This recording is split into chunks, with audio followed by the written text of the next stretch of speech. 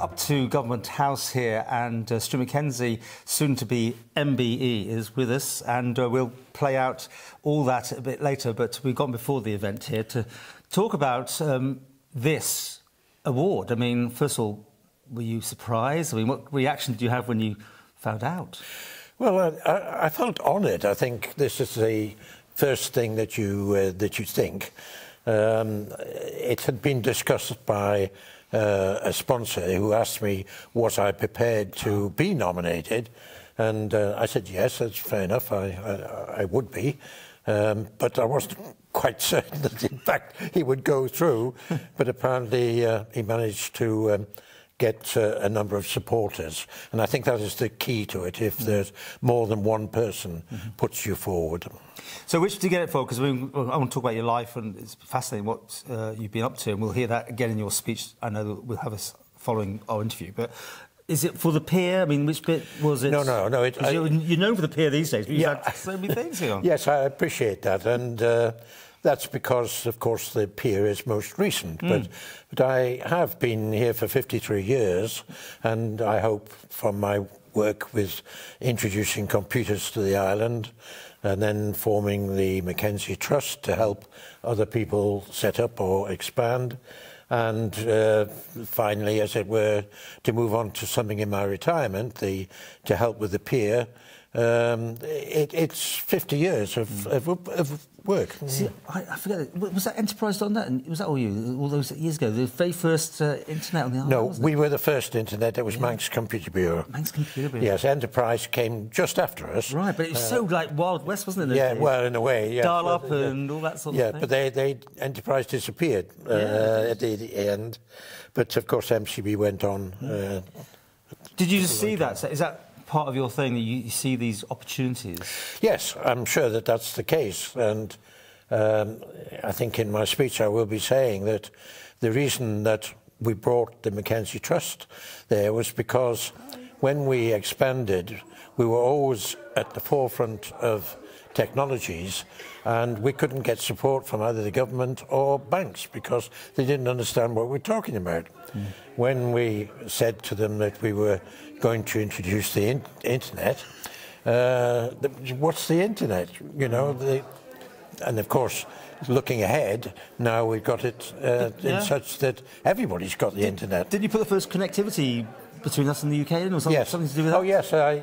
Well, that was because I was helping the DTI as consultant, and I appeared to be the only one who knew anything about fibre optics at that time. So this was fibre cable? So this was the fibre cable. So I was the project manager advising the government and looking after the fibre optic cable, which is wrapped around the interconnector from Bispham to Douglas. Right. And then we set up the network operating centre in Ridgeway Street, and wow. That's looked after now by, I think is it Ellen Communications? It's a subsidiary of MUA. We've seen so much change, haven't we? I mean, but let's go back.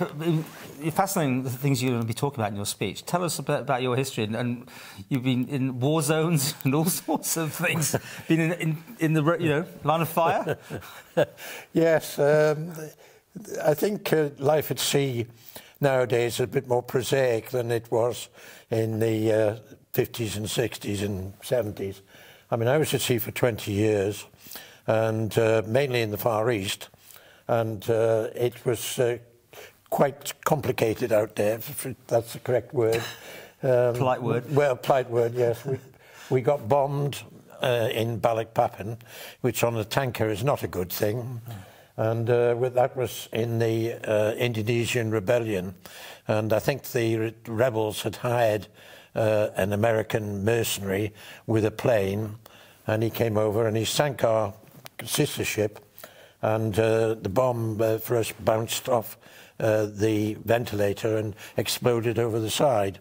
I was shaking my hands. So the good thing about it was that none of us were hurt, and the explosion, because it exploded in the sea, it damaged all the side of the ship, and we had to go to Yokohama for 3 months to be rebuilt. And as an apprentice, that was a nice time. Very nice. I enjoyed that. So I'm now a Fuji-san. Do you know that? Go on. What's a Fuji-san? Go on. Somebody who's climbed Mount Fuji. And I climbed Mount Fuji up and down in one day. I was younger then. Well, there's so much more story, but you are, as I said, you've got a few words you're going to be saying after the event's over. But I know as a legacy thing, you know, your Mackenzie Trust and all that, you're going to put a lot towards the peer, isn't it, and other causes? Is that your sort of thing you want to do, your payback? Well, no, I mean, the payback is certainly in the Mackenzie Trust, because all my and my wife's estate is deeded to the trust, apart from an amount for one bay on the pier. Okay. And the one bay will help because there's like 60 altogether. So, and that's a lot of money in itself, isn't it? A whole bay? Well, a whole bay, yes. Wow. And that's where the legacy is. I mean, I don't have any children, and it seemed the right way to do it. We'd built up, Barbara and myself had built up this trust, and we've helped quite a lot of people over the years, but of course with restricted funds. But when I pass on, there will be significant funds, and that's good. And I hope many people will be helped. And how many people have you helped in the past? Do you have any idea? Oh, quite a lot. I don't know, 30, 40, something like that. Yeah. Yes. It's not always that you're giving them investment or loans. It's sometimes mentoring the people to say, no, you shouldn't do that. That will not be successful.